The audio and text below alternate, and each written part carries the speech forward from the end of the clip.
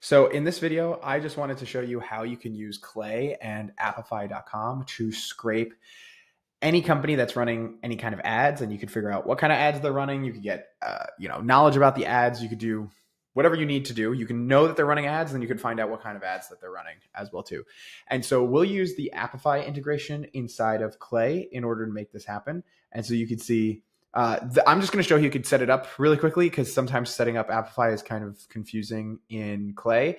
And then we'll just go over the Apify actors because they're really simple. So basically, you just have to connect your Apify API key and then try running the Apify actor in Apify before you bring it to Clay. That will also make it so that you can select your Apify scraper right here as well too. And then after you run it, there's going to be literally like an input JSON here, like the input data in the here, and I'm trying to find it. Here's the JSON example, right? You're going to put this JSON straight in to your Clay data right here. And then the only thing you're going to swap out is the URL in the input. So I know I was showing the Facebook ad library, and now this is the LinkedIn.com ad library, but you can just swap out the URLs here, and it's super, super easy. And so then you would just insert it right here. And so it's very easy to do this for Facebook ads. It's really easy to do this for LinkedIn ads. It's really easy to do this for Google ads. It's probably easy for TikTok ads and other kinds of ads as well too. But basically you can just use this LinkedIn ad scraper. This one works for us really well. This Google ad scraper works for us as well too.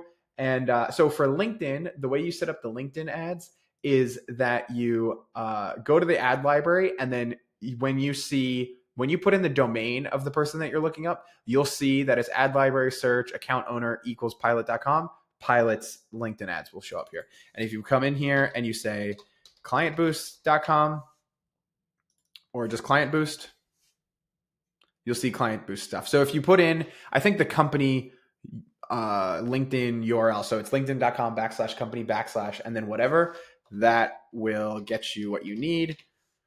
And you could just create searches here. Maybe I need to play with making some better searches here. I guess company name is working pretty well as well too. I think when you should be able to then, figure out who the advertiser is. So there's probably better ways that you could put together the search in the ad library for yourself there.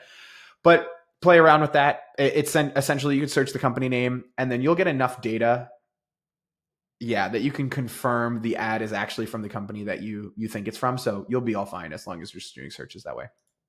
And then you have the Google ad scraper as well. This one takes the URL starting with the ad transparency, google.com. That's even easier to get because if you wanted just Gymshark, you literally just do, and if you can't see that, I don't know if Loom is showing it, but if you literally just do ads transparency.google.com, region USA, blah, blah, domain equals gymshark.com, which you can programmatically create all of these URLs here. As long as you have a clean website here, you can look up anybody and what Google ads they're running and scrape that with the Apify actor right here. And then finally, this is the Facebook ad scraper we use all the time. I personally like it when it's maintained by Apify. So I actually have somebody that I can go get support from. So the other ones aren't, but this Facebook ad scraper is. And then, you'll be able to know who's running Facebook ads. And this one, the only input you need for the Facebook is literally the Facebook page. So it's super, super simple to be able to get the inputs here. And you could set this all up in Clay. And then you might even have to chain some of these together where, you might not have the Facebook ads library ID, but you'll get it from this one. And then you can get a report from another one of the Facebook ad scrapers as well too. Sometimes you chain these things together, but using Apify to scrape ad details works really well. And it's super, super easy to run. And so if you didn't know about this, well, now you know. It's super easy to set up in Clay, and it turns into some really great targeting data for you as well. And it's not that expensive. It's actually pretty cheap to get this done. So I hope you set this up for yourself, and shout out to Apify and Clay.com.